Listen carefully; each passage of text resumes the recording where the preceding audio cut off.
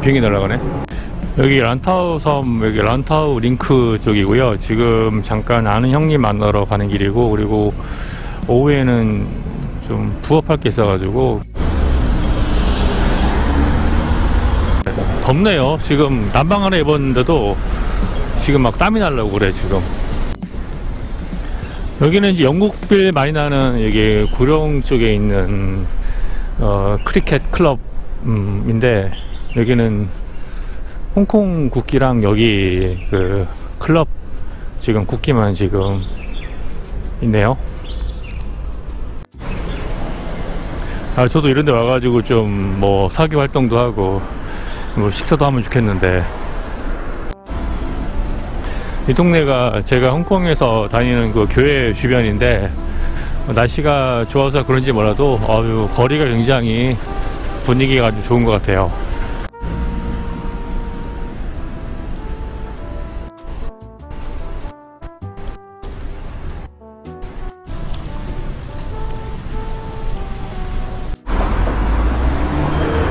요즘에 홍콩에 이런 좀 변두리 쪽에도 커피숍이 되게 많이 생겼어요. 지금 되게 잘 되더라고요. 여기 약간 좀 대만빌 나는 그런 커피숍인데, 혹시 5천만원만 땡겨주시면 제가 2년 안에 2배로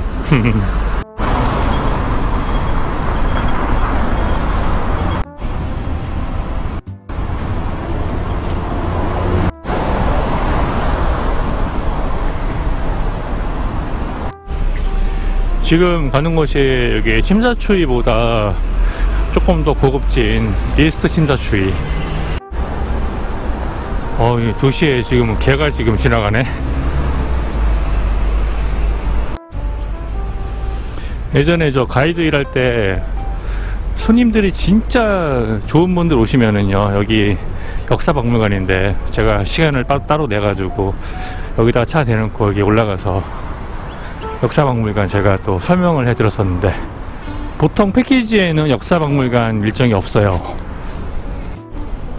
이제 잠시 후에 이 동네에서 샤방한 이스트 침사추이 이제 광장에 도착이 됩니다. 여기도 진짜 오랜만에 온다.